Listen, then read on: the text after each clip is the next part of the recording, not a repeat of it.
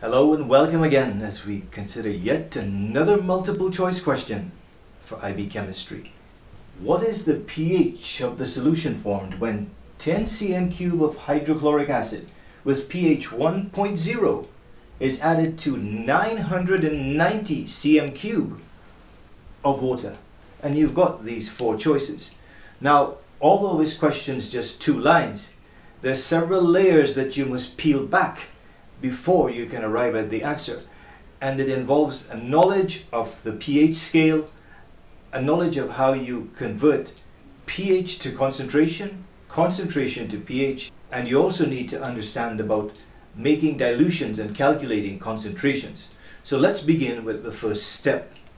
First, we're told that the pH of a solution that is 10 cm³ in volume is 1.0. So first up, we can use this formula, 10 to the negative pH,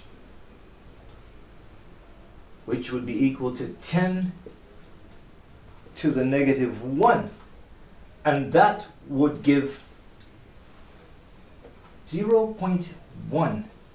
That would be the concentration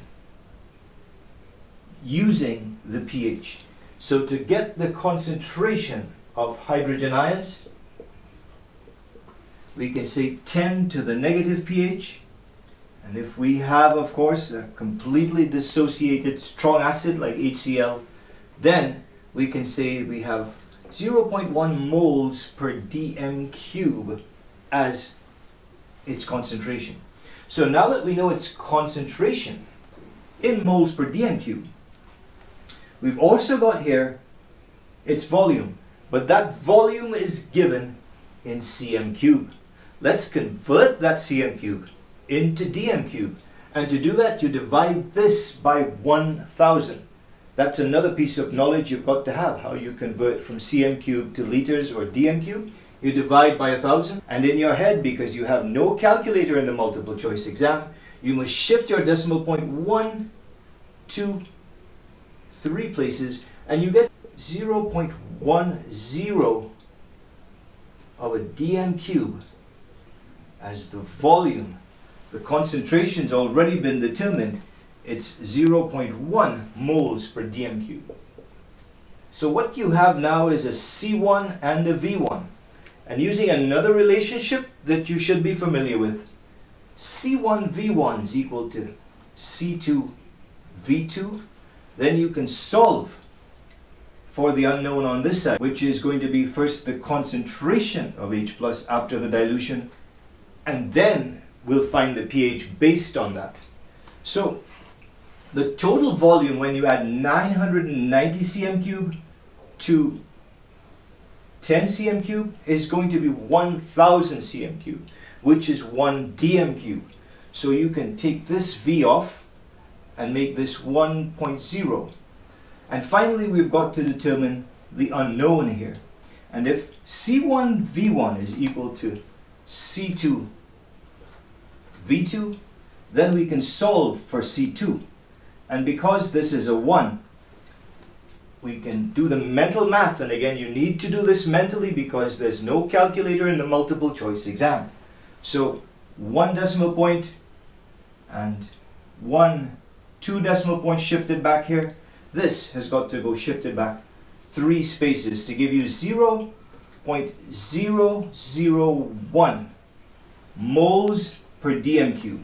That would be the concentration of H plus when the solution is diluted.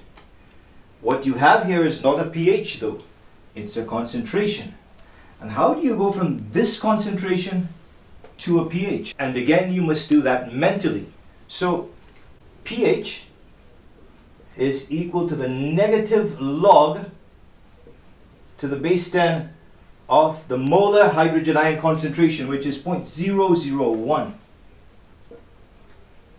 And in your head, you should know that that is 3. And it would help you if you memorized a few of these, but a knowledge of the pH scale would allow you to quickly recall this. If you have a 1 mole per dm³ solution, then plugging it in here would give you a pH. And if you have a 0.1 moles per dm³ solution, plugging it in here would give you a pH of 1.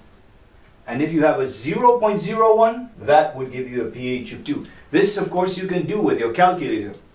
And if you have a 0.001, then that would give you a pH of 3. But you don't have a calculator, of course, in the actual exam. So you need to have it in your head that the negative log to the base 10 of 1 is 0. 0.1 is 1.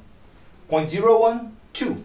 0.001, 3. And so the pH scale goes on like this, where if an acid, a completely dissociated acid, is a 1 mole per dm cube solution, its pH is 0. If it's 0.1, its pH is 1.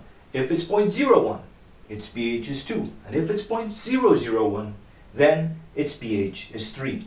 And these layers that you must peel back take you to the answer of D. And of course it highlights for you why it's important to practice with these questions, because they call for a bringing together of several different understandings in the IB chemistry syllabus. And the IB stresses that students cannot be adequately prepared for the examination unless you spend some time working through the past examination questions.